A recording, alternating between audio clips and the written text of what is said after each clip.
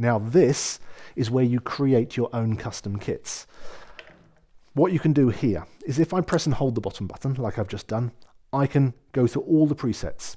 If you notice, they all say 20, they all say 19, they all say 18. But maybe I don't want hi-hat 18 with ride 18. Maybe I want something a little bit different. So what I can do is if I press and hold the middle of 18, so it flashes, and then I can change that to 19, 20, whatever I want, press and hold the button again. And now, whenever I go to preset 18, hi-hat 20 comes up. So this is where I create my own custom setups. Very, very useful. And to come out of it, press and hold the bottom button again.